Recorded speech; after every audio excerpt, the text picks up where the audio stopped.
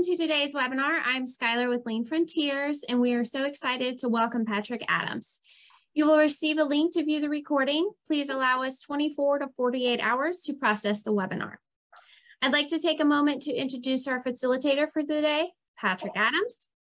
Patrick is the author of the best-selling book, Avoiding the Continuous Appearance Trap.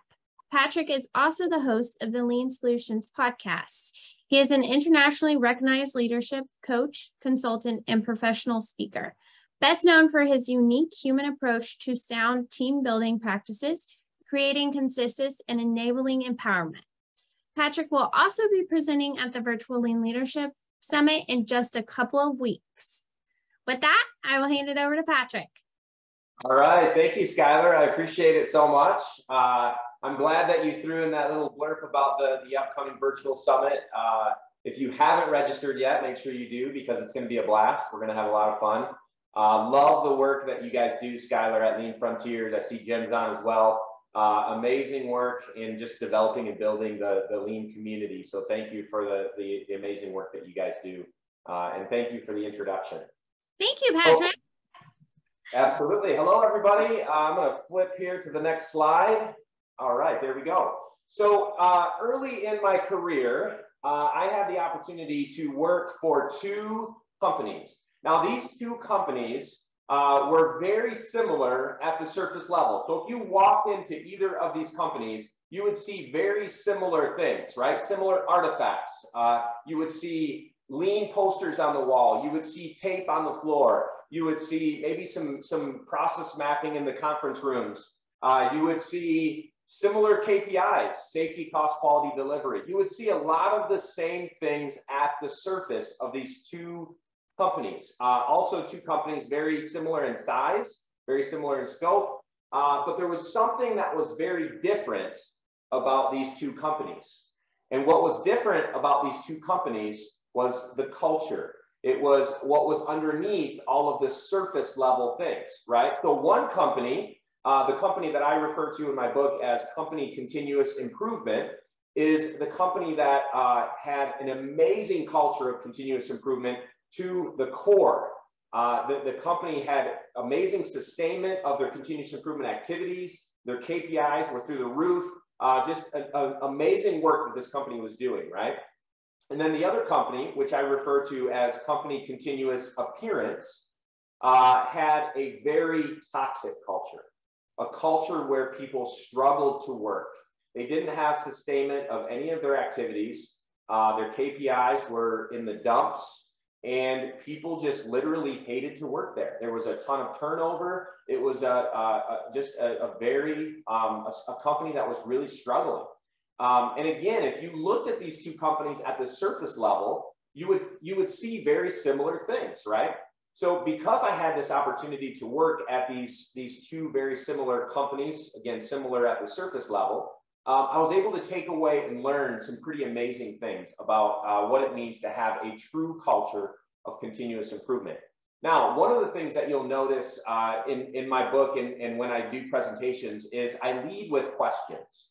Questions, right? I don't have chapter headings or titles. I have questions. And there's a reason why I have questions. And in working with people, a lot of companies or leaders would say to me, well, why don't you just give us the roadmap, right? You've been at a company that has been very successful at developing a culture of continuous improvement. So just give us the roadmap. What are the 10 steps to developing a true culture of continuous improvement? Give us the roadmap, the five steps, the direction that we need to go. The problem with that is that when companies try to adopt exactly what another company did, they will fail, right? The key is to be able to develop a learning culture, a culture where people are asking the right questions, experimenting, trying, and developing solutions that are right for them, right? Because what was right for one company may not be right for your company. You're in a different industry, a different time, a different team, right? Things are different, a different product, a different customer, different suppliers, right? So your solutions to your problems, which are also probably different than other companies, right? The solutions are also going to be different. So what I try to do is I lead with questions. And one of the things that I want to mention too is John Shook actually, and for those of you that are not familiar with John, John was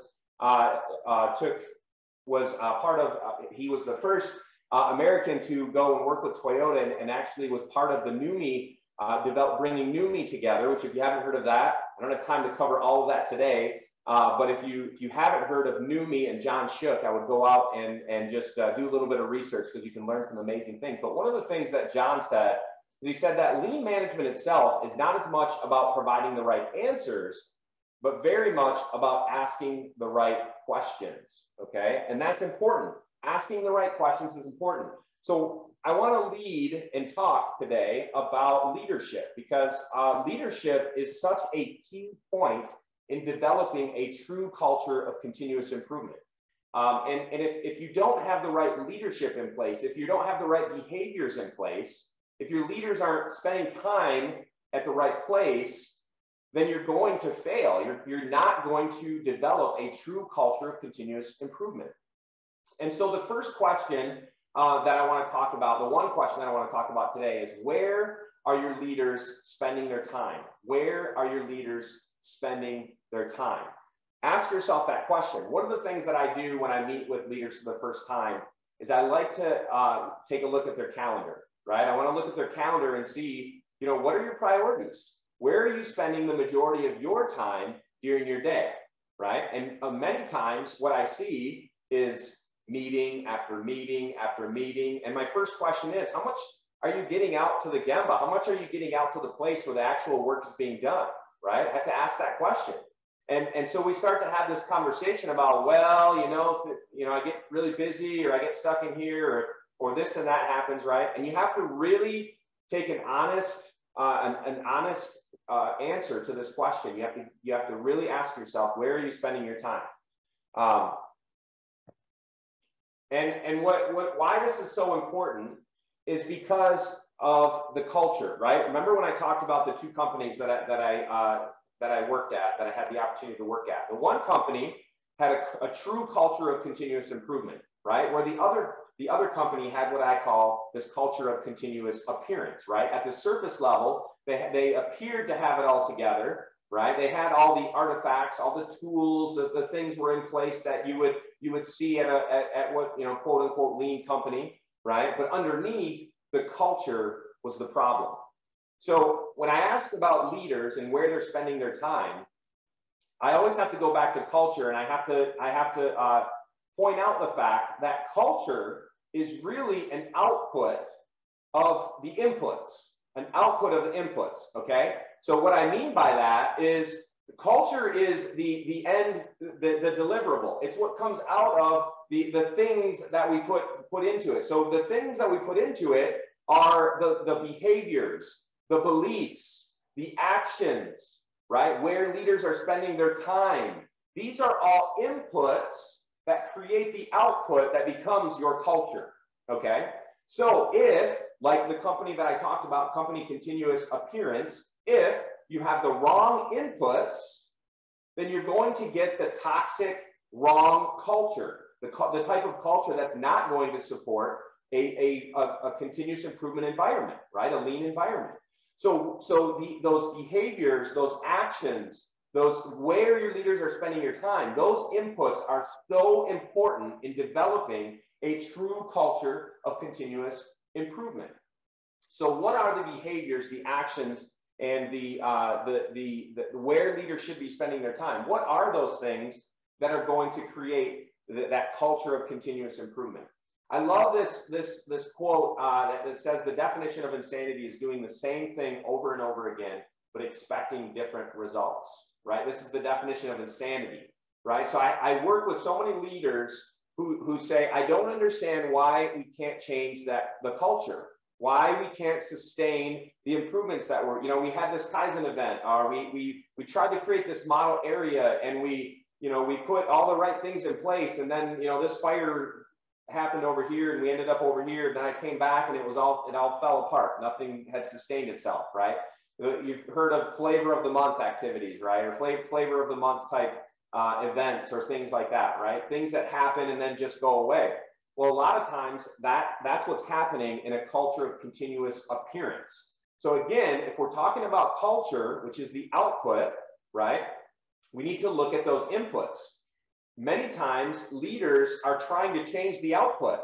They're like, I need a different culture. I got to change the culture. I got to take this culture out and put a different culture in. That's not the way it works, because culture is an output. You have to move yourself over to the inputs, and you have to look at the inputs. If you keep having the same behaviors, the same actions, if your leaders are spending time in the same place, then you're going to get the same output, right? The same behaviors are going to be happening. You're not going to be sustaining. You're going to have a toxic culture. Your turnover is going to be through the roof, right? It's insanity. It's complete insanity, right? So if we want a different output, then we have to be willing to change the inputs, and we have to work hard at changing those inputs, right? So what are those things? What are those actions? What are those behaviors? Where should leaders be spending their time? What's the answer, right? And that's the big question I'm sure all of you are asking. So I'm going to stop sharing here. I'm going to stop sharing. And I'm actually going to zoom in on my little table here that I have behind me. Make sure all of you can see that. Good, good, good. Okay. A little activity here. So what we see here is on this side of the line over here, this is my company continuous improvement, right? This is the company that I talked about earlier that I worked at that just had amazing results. Their turnover was low. Their KPIs were amazing. They had an amazing culture of continuous improvement. That's this company over here. Now, this company over on this side of the line is company continuous appearance. This is the company with the toxic culture that had high turnover, KPIs were struggling, lots of problems, right? Now, I want to show you what I have here. This is an important bottle right here. This is a day in your shoes as a leader in one of these organizations. Okay, this is a day in your shoes. I want you to imagine that. This is a day in your shoes. All right. Now, this right here, this bottle is full of all of the busyness that happens throughout a day. So these are the non-productive meetings. These are the unimportant tasks. These are the meetings that don't pertain to you. How many people have been invited to meetings and you're like, why am I even here, right? Or what about being CC'd on a reply all email and having to read through emails that don't have anything to do with you, right? What about the firefighting, right, that fills your day? That's the busyness. The firefighting that fills your day too, right? So non-productive meetings, unimportant tasks, all those things that fill your day, the busyness. Now this one here, these are the important stuff with a question mark. So I'd say important stuff with quotations, okay?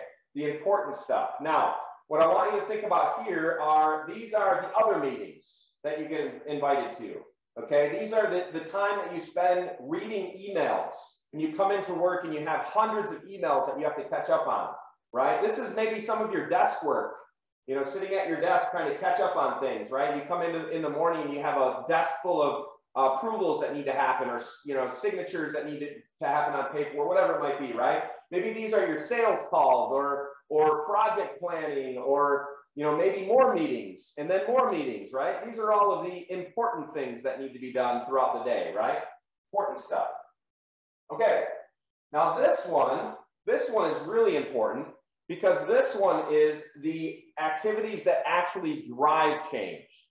Okay, now these are the activities that we want to key into because these are your Gemba walks, right? When you as a leader are actually going out and spending time at the place where the value add work is being done, right? You're coaching, you're working with your team members to identify problems in the area.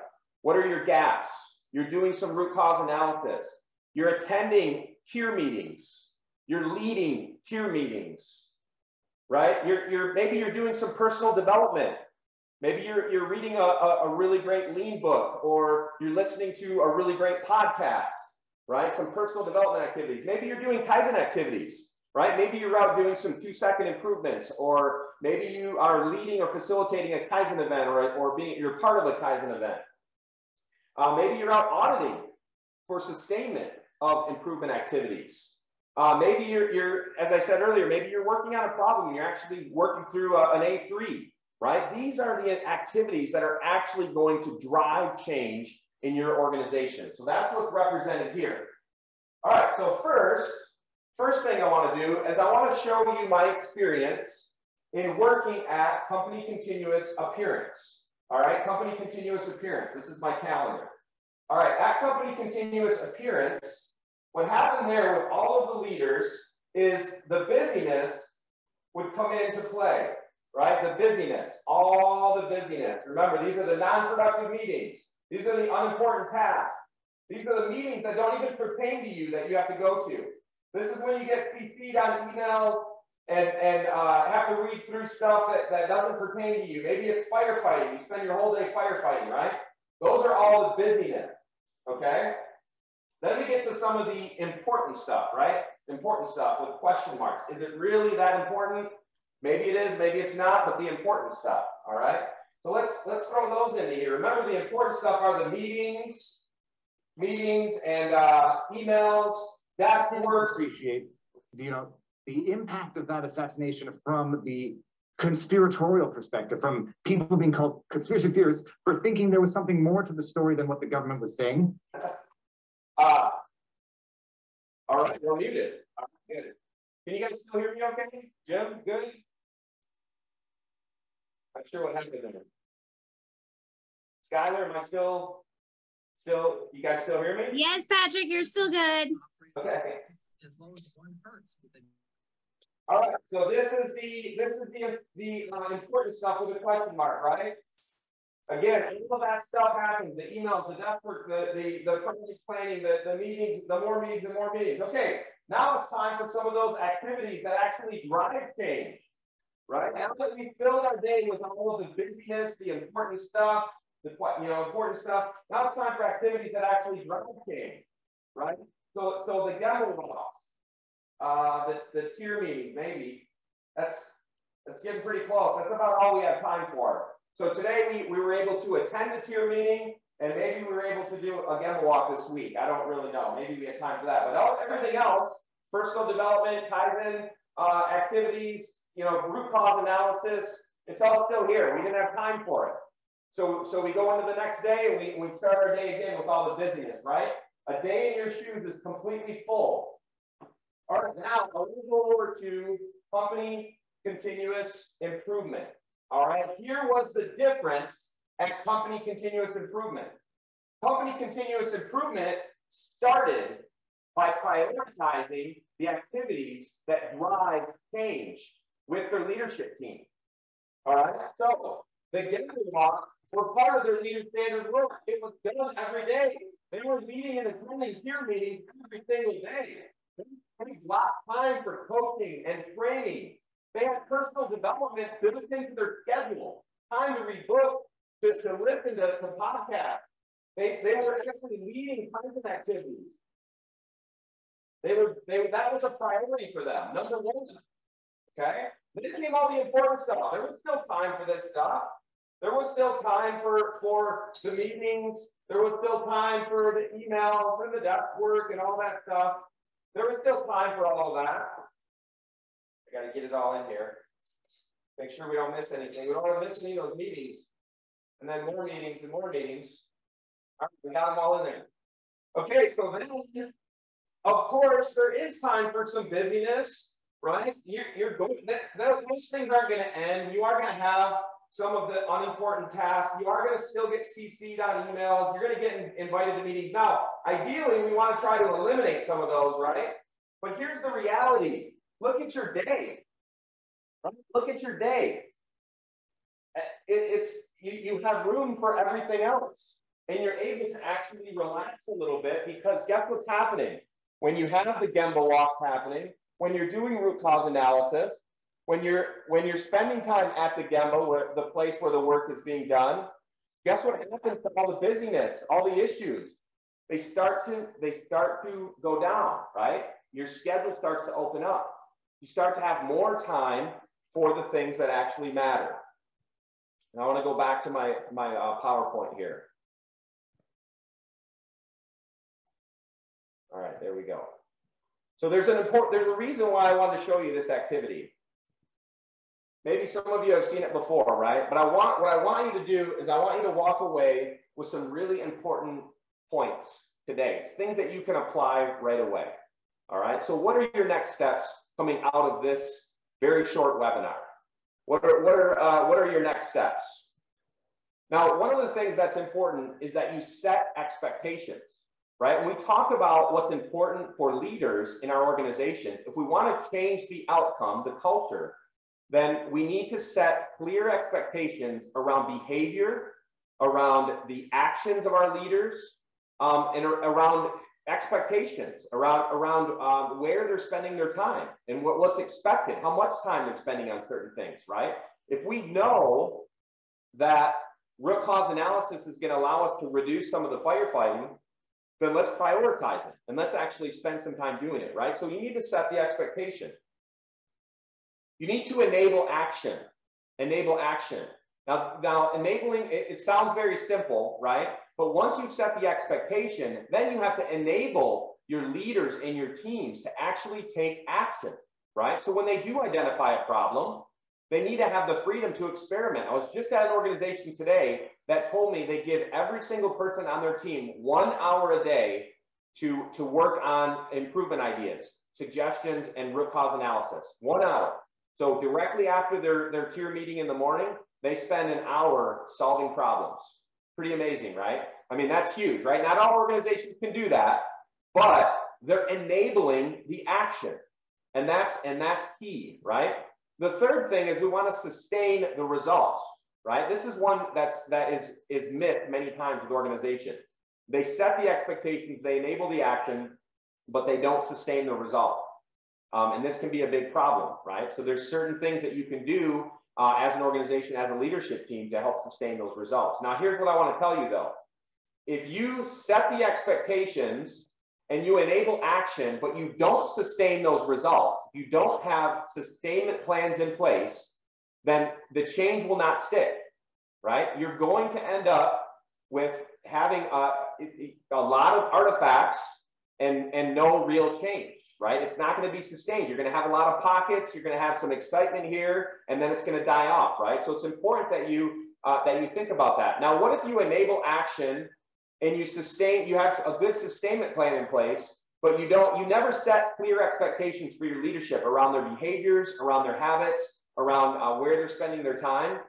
Well, in this case, you're going to have a lack of organizational alignment, right? People are going to be doing different things depending on what their role is, what department they're in. There's going to be silos, right? There's going to be this huge lack of organizational alignment when you don't set clear expectations around who's doing what and where and when, right?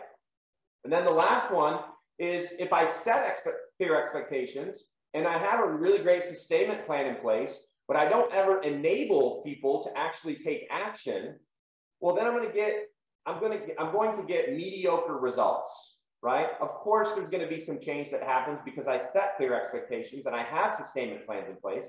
But if I don't enable my team to actually take action, then I'm going to have mediocre results. The key for all of you today is to understand that you need to set clear expectations around those inputs, the behaviors, the actions, where your leaders are spending your time, clear expectations, right? Enable them to do those things, give them the time, give them the opportunity, follow up with your leadership team and make sure that they're actually taking action, right? And that's part of the sustainment. Ensure that you have some type of layered audit in place or something to check and make sure check and reflect, right? Check and reflect and then adjust as needed to ensure that you're continuing to improve and head down that road of success. And that's what's going to give you a true culture of continuous improvement, when you have all three of those areas aligned. So with that, I wanted to leave a few minutes for questions. I covered a lot of information in a very short amount of time.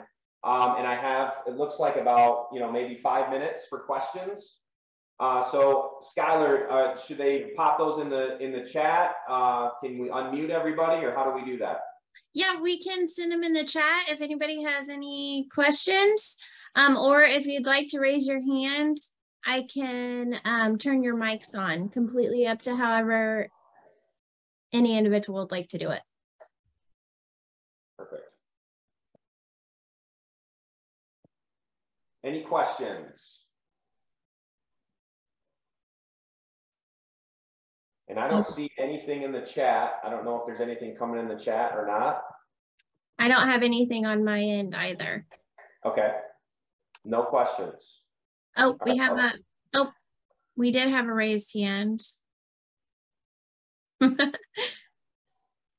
right, I'm going to unshare, stop sharing here. Does anybody have any questions about the what I talked about today with culture, with inputs, the outputs, company continuous improvement, company continuous appearance, anything at all? I covered a lot of information in a very short amount of time. Oh, we do. Okay, I'm gonna unmute. So it is Alina. Alina, right. you can go ahead. Hi, this is Elena. Chat's disabled, by the way. Oh, okay. Maybe that's why we're not seeing anything in the chat. That could be why. Oh. That's all. No questions, Elena? Well, okay, yes. So right. what if you have a leadership team who states that they understand, you've been through this, you know, the discussion with them, with the importance of all this, and they say they will enable, they don't support the enablement by actually doing. They'll schedule meetings over the enablement time, etc.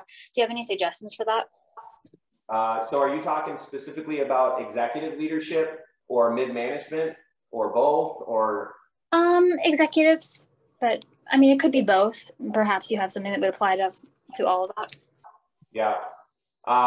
So my recommendation in an environment like that would be to find the executives or the leaders that are going to support the direction that you're heading, and utilize those executives to drive some significant change, and you know, really what you're going to do when that happens is you're going to start to create questions. The other executives are going to start to have questions about why are things changing in your area? Why do I see excitement, and why are things, you know, why are your KPIs heading in the right direction but not mine?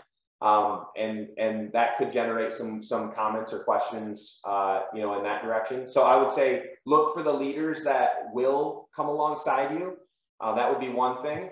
I would also say that, you know, it could be helpful to understand why, if you're trying to drive change in an organization where you don't have upper management support, then that begs the question, you know, okay, now what, right? Because if you don't have upper management support, then unfortunately you're going to have, it's going to be a really rough and tough road. I would say you need to find those leaders that are going to support change and really buddy up with them. I guess that would be my only suggestion.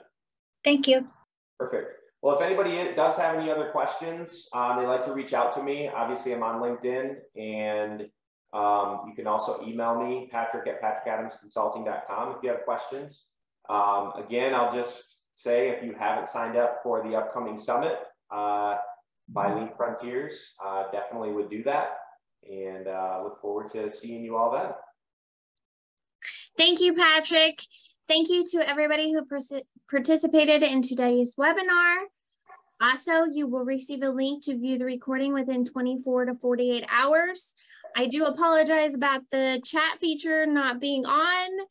Thank you for bringing that to my attention. Again, thank you, Patrick, for attending or facilitating today. Everybody have a great day.